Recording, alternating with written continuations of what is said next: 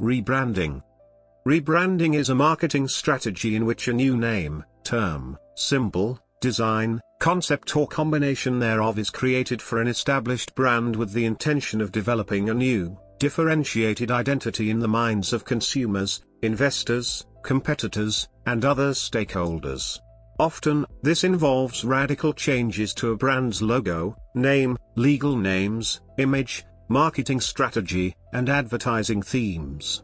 Such changes typically aim to reposition the brand/company, occasionally to distance itself from negative connotations of the previous branding, or to move the brand up market. They may also communicate a new message a new board of directors wishes to communicate. Rebranding can be applied to new products, mature products, or even products still in development. The process can occur through a change in marketing strategy or in various other situations such as Chapter 11 corporate restructuring, union busting, or bankruptcy. Rebranding can also refer to a change in a company or corporate brand that may own several sub-brands for products or companies. Corporate rebranding. Rebranding has become something of a fad at the turn of the millennium, with some companies rebranding several times. The rebranding of Philip Morris to Altria was done to help the company shed its negative image. Other rebrandings, such as the British Post Office's attempt to rebrand itself as Consignia, have proved such a failure that millions more had to be spent going back to square one. In a study of 165 cases of rebranding, Musilek and Lamkin, 2006, found that, whether a rebranding follows from corporate strategy, for example, M&A, or constitutes the actual marketing strategy, change the corporate reputation, it aims at enhancing, regaining, transferring, and/or recreating the corporate brand equity. According to Sinclair, 1999-13, business the world over acknowledges the value of brands. Brands, it seems, alongside ownership of copyright and trademarks, computer software and specialist know-how, are now at the heart of the intangible value investors place on companies. Companies in the 21st century may find it necessary to relook their brand in terms of its relevance to consumers and the changing marketplace.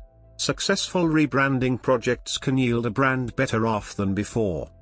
Marketing develops the awareness and associations in the memory of customers so they know, and are reminded, of brands to serve their needs. Once in a lead position, it is marketing, consistent product or service quality, sensible pricing and effective distribution that will keep the brand ahead of the pack and provide value to its owners. Sinclair, 1999-15. Potential reasons for corporate rebranding. Corporations often rebrand in order to respond to external and/or internal issues. Firms commonly have rebranding cycles in order to stay current with the times or set themselves ahead of the competition. Companies also utilize rebranding as an effective marketing tool to hide malpractices of the past, thereby shedding negative connotations that could potentially affect profitability. Corporations such as Citigroup, AOL, American Express, and Goldman Sachs all utilize third-party vendors that specialize in brand strategy and the development of corporate identity. Companies invest valuable resources into rebranding and third-party vendors because it is a way to protect them from being blackballed by customers in a very competitive market. Dr. Roger Sinclair, a leading expert on brand valuation and brand equity practice worldwide, stated, "A brand is a resource acquired by an enterprise that generates future economic benefits. Once a brand has negative connotations associated with it, it can only lead to decreased profitability and possibly complete corporate failure." Differentiation from competitors.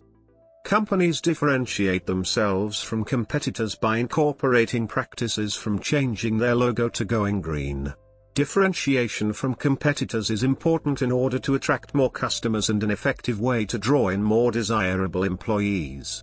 The need to differentiate is especially prevalent in saturated markets such as the financial services industry. The factor and importance of differentiation are covered in the authoritative bestseller, Brand Intervention by rebranding expert David Breyer.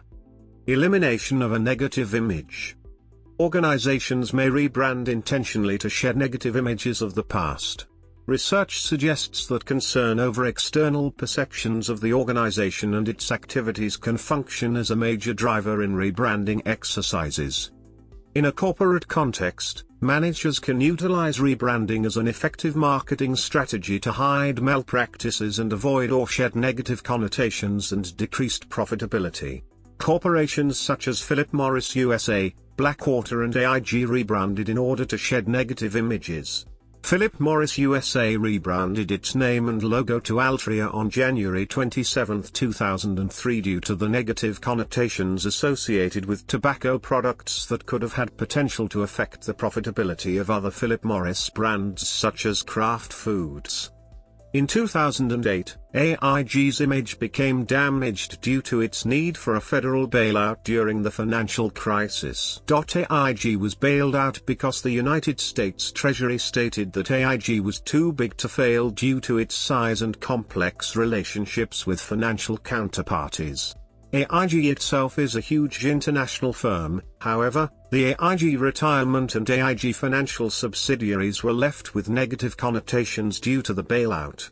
As a result, AIG Financial Advisors and AIG Retirement respectively rebranded into SagePoint Financial and VALIC, Variable Annuity Life Insurance Company, to shed the negative image associated with AIG. Lost market share.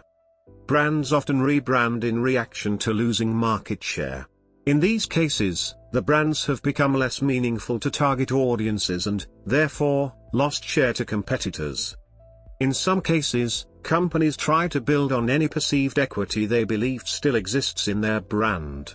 Radio Shack, for example, rebranded itself as The Shack in 2008, but the rebranding never realized into an increase of market share in the retail industry. By 2017, Radio Shack had significantly reduced its physical retail presence, closing over 1,000 stores and shifted to a primarily online retail business model. Emergent situations. Rebranding may also occur unintentionally from emergent situations such as Chapter 11 corporate restructuring, or bankruptcy. Chapter 11 is rehabilitation or reorganization used primarily by business debtors. It's more commonly known as corporate bankruptcy, which is a form of corporate financial reorganization that allows companies to function while they pay off their debt. Companies such as Lehman Brothers Holdings Incorporated, Washington Mutual and General Motors have all filed for Chapter 11 bankruptcy. On July 1, 2009, General Motors filed for bankruptcy, which was fulfilled on July 10, 2009. General Motors decided to rebrand its entire structure by investing more in Chevrolet, Buick, GMC, and Cadillac automobiles. Furthermore, it decided to sell Saab Automobile and discontinue the Hummer, Pontiac, and Saturn brands. General Motors rebranded by stating they are reinventing and rebirthing the company as the new GM with fewer, stronger brands. Fewer, stronger models. Greater efficiencies, better fuel economy, and new technologies as stated in their reinvention commercial. General Motors' reinvention commercial also stated that eliminating brands isn't about going out of business, but getting down to business. Staying relevant. Companies can also choose to rebrand to remain relevant to its new customers and stakeholders. This could occur when a company's business has changed, for example its strategic direction and industry focus, or its brand no longer fits its new customer base.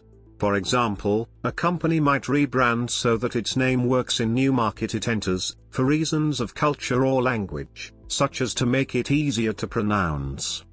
Rebranding is also a way to refresh an image to ensure its appeal to contemporary customers and stakeholders. What once looked fresh and relevant may no longer do so years later. Product rebranding. As for product offerings, when they are marketed separately to several target markets, this is called market segmentation. When part of a market segmentation strategy involves offering significantly different products in each market, this is called product differentiation. This market segmentation/product differentiation process can be thought of as a form of rebranding.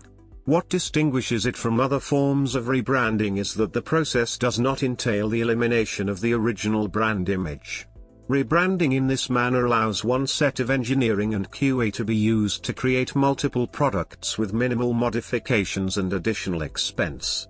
Another form of product rebranding is the sale of a product manufactured by another company under a new name. An original design manufacturer is a company that manufactures a product, often in a location with lower operating costs, which is eventually branded by another firm for sale.